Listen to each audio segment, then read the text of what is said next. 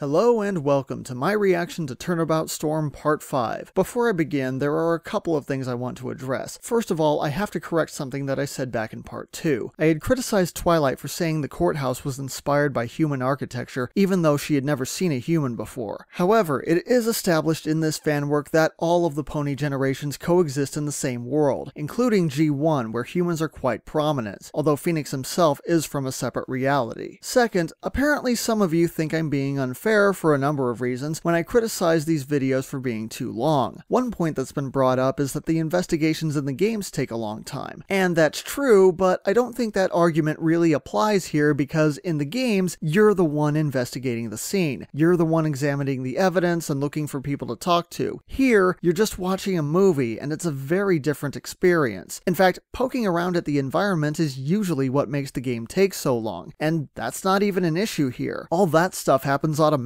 so you're basically left with all the cutscene dialogue that happens in between the actual gameplay. And it's that dialogue that I'm criticizing, which is really a shame because that's supposed to be the good stuff. To that end, I've also had some people think that my problem was with certain information being misleading, but that's not what I'm criticizing either. I understand that it's a mystery, and it's supposed to keep you guessing. I'm fine with scenes taking a long time just so long as we're getting new information, but a lot of the dialogue rambles on for no reason, and it's especially noticeable during the jokes. A lot of times they end up spending several minutes hammering in a joke that wasn't funny the first time, or at least it would have been better if they had moved on sooner. And again, I'm really trying not to pick on the voice acting, but here's the thing. I don't know if the newer Phoenix Wright games have voiceovers, but I do know that the original Ace Attorney pretty much just had written text, and in that case, you can take however long you need to read the dialogue. But when you add voiceovers, there has to be a certain flow to the scene. When characters are just idly chit-chatting or bantering back and forth, it kills the experience to have these long pauses between dialogue boxes, or to have characters unnecessarily draw out all their lines, or even repeat the same thing over and over again when we already know it's not that important. That's what I'm complaining about. Now, thankfully, not everything here is like that, and the series does seem to be getting better as it goes along, but when it happens, you definitely notice it. Anyway, let's talk about Part 4 of the series, which picks up back in the courthouse. Again, there will be spoilers. Speaking of which, as the thumbnail gives away, Gilda is the main witness this time, and of course, she lies through most of her testimony. It even gets to the point where Trixie can't tolerate her anymore, and Trixie practically had it set up for Gilda to get away with whatever she wanted in the first place. When everything finally gets settled, here's what we learn. As it turns out, Gilda was the one delivering the perfume when she spotted Dash talking to Ace. Hiding in a tree, she listened in on their conversation until the cloud went off and Dash flew away. Gilda tried to chase her, but she dropped her delivery bag. After spending several minutes looking for it, she got bored and went back to the crime scene, discovering the now dead Ace. Not lying under the cloud, but instead several feet away next to Pinky's fried golf club, which everyone seems to regard as a useless stick. Yep,